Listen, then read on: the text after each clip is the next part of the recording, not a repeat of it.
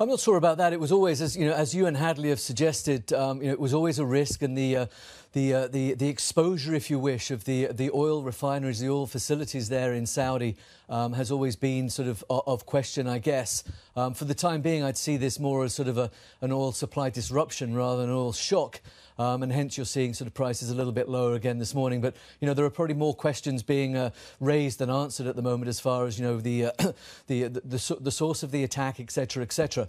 So we're seeing a little bit of consolidation. But, if we start to see, assumptions of further attacks or further sort of tensions in the Saudi, oil refinery region, then again that will put renewed upward pressure on the oil price. But in terms of the outlook for global growth and the global economy, yes, this is one of the risks, and it shows our the interdependency of Saudi as an economy with the oil price, as well as Hadley alluded to earlier, as well as the implications of oil for global growth. So we just need to sort of tread carefully and see where we go from here for the time being.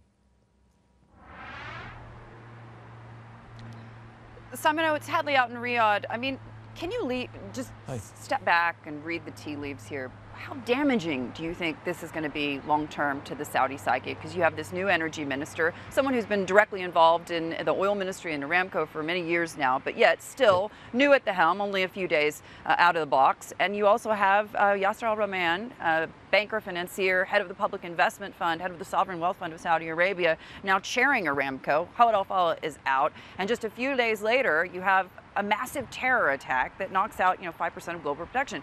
How damaging is this, do you think, for Saudi Arabia in terms of that long-term planning, in terms of the Saudi vision, in terms of the faith and the leadership of this country, and even really just about sort of how are they going to even respond within the context of their allies? I mean, what's, do you think, the mind meld right now in this country?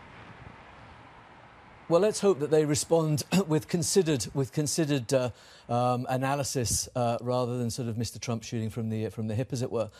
In terms of the Saudi economy, the perception of this region, I think as we've said, it was geopolitics is the word always associated with this region of the world. So no change there. I think the key perception going forward and the key impact on the market going forward will be how long the disruption.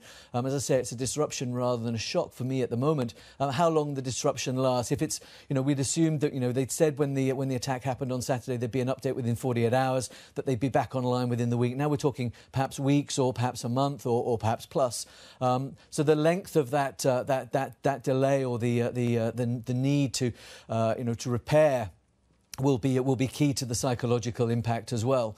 So we really just have to see. For the time being, I'm hoping things stabilise, and as we've seen with oil prices coming off a little bit this morning, I think the market is optimistic that we can get through this and come to some form of arrangement, if you wish, rather than taking it to the next level, which would be on neither side's best interest.